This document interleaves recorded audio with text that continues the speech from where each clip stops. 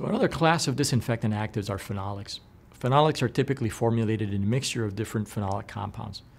Phenolics have a high oral toxicity, and they are skin, eye, and respiratory irritants. Furthermore, one of the more common elements in the phenol formulation is a compound called OPP, or orthophenylphenol. OPP is a recognized carcinogen by California Prop 65, and it's also a TRI developmental toxin. Phenols are in general persistent in the environment, and there is also extensive evidence of resistance development to them. So another type of disinfectant active is chlorine.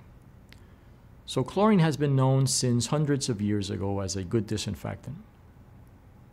There's many manifestations of chlorine in the marketplace, going from liquid solutions of chlorine bleach to chlorine powder to compounds that act as precursors for chlorine.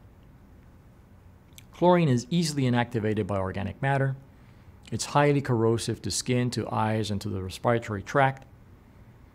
Its reaction with organic matter produces carcinogenic trihalomethanes, and chlorine can also, as we saw before, negatively affect the pit and lagoon biology. Aside from that, chlorine has very poor stability and therefore very short shelf life. So another type of disinfectants are peroxygens.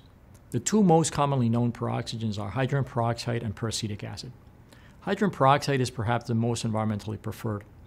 It's less hazardous to humans and animals, but it is slow and high concentrations are required for efficacy.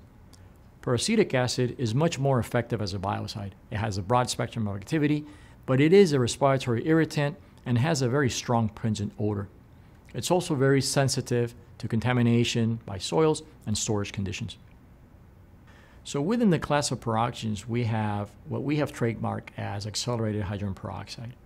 So this is a patented combination of non-hazardous ingredients that result in very high efficacy and broad spectrum of activity.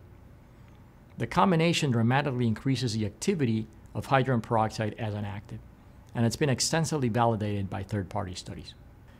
In fact, you can actually find accelerated hydrogen peroxide as an entry in the disinfectant chapters of the Merck Veterinary Manual, a book that you're probably familiar with.